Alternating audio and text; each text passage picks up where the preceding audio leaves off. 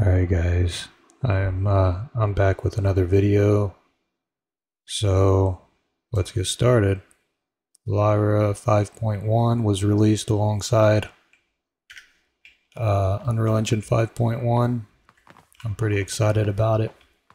This is a map right here that it seems that they've gotten the inventory system set up. And you can press G to interact with these. Now somebody, upon releasing this video, will probably, more than likely, do a video before me on the breakdown of this system.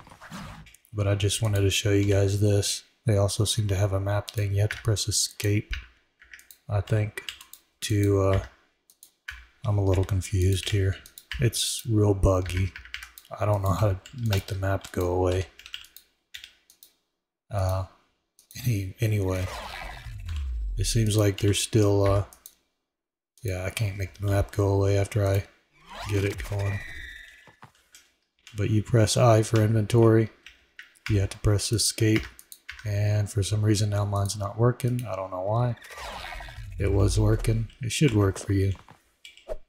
And you just press G to pick them up. And that's it.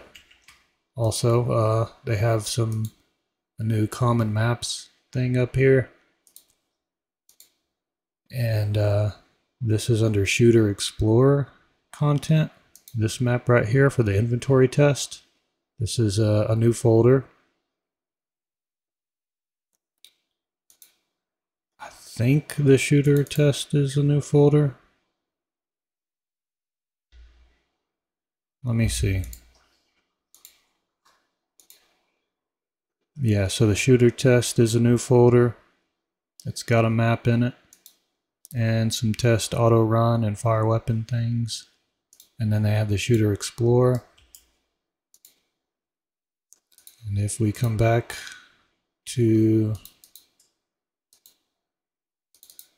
the default map, you'll see that we have the exploder like normal,